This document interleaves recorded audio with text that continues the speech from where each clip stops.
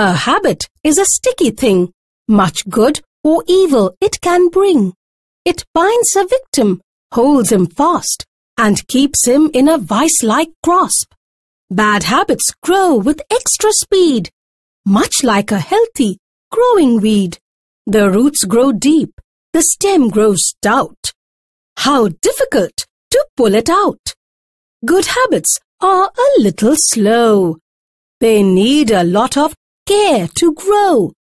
If tended well, they grow more fair than any bloom a plant can bear. Good habits help us all through life. Bad habits bring us pain and strife. Our habits, whether right or wrong, each day will grow more firm and strong.